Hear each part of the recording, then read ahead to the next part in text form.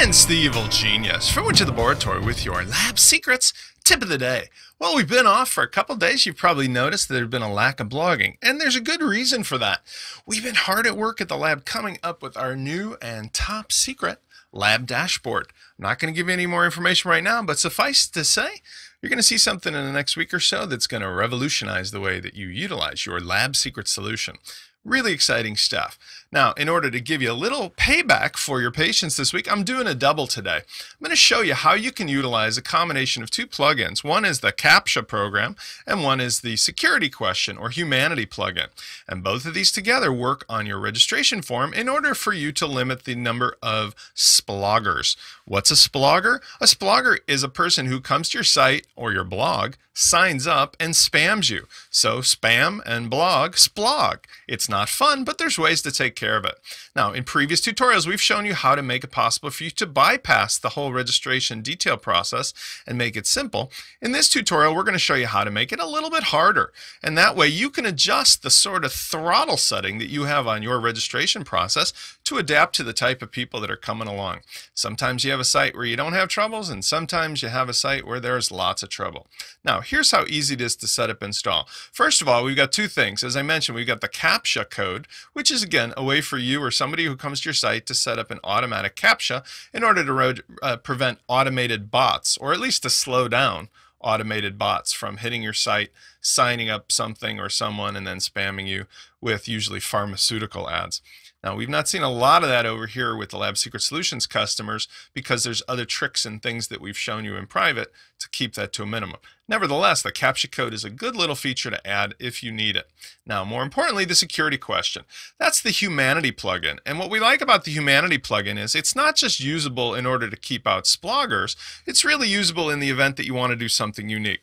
Now, here's a use case, for example, and then I'll show you how to set it up and install. We have a site owner in particular that's doing a site that's designed for children or kids that are underage, and it requires that somebody put in information that says, I am the parent, or verify that I am of a certain age. Well, you can easily use the Humanity plugin in order to add that little additional bit of registration information from the person.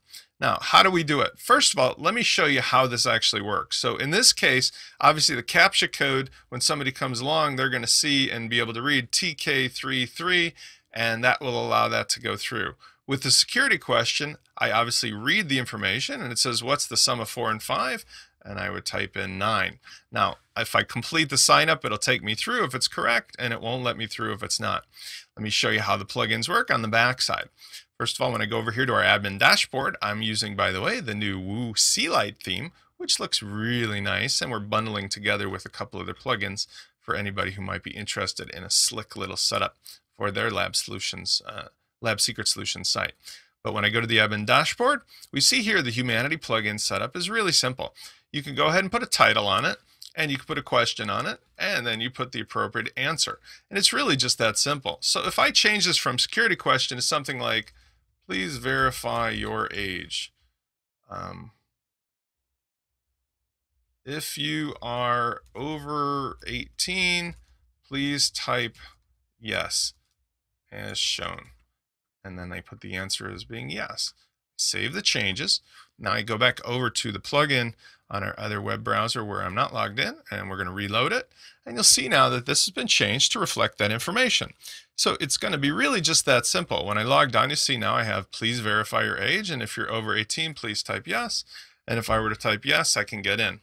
Now, I don't need to go through the whole registration process because you've seen that before, but the idea here is that the CAPTCHA code has nothing that you need to adjust. It's just there. You can adjust the styling as far as the letters. You can change the wording, but you can't change the images because those are standard with the plugin.